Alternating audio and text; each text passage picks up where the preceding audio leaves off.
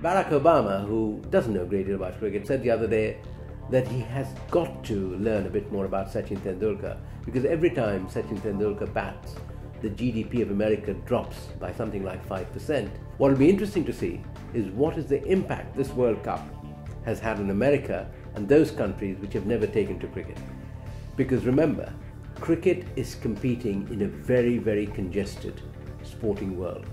No sport can compete with football. That is the king of world sport. But this year, in September, the Rugby World Cup will take place. And it's very important that this Cricket World Cup comes out, and not only with the 50-over game restored, which I think it will, but that it has made an appeal beyond its traditional boundaries.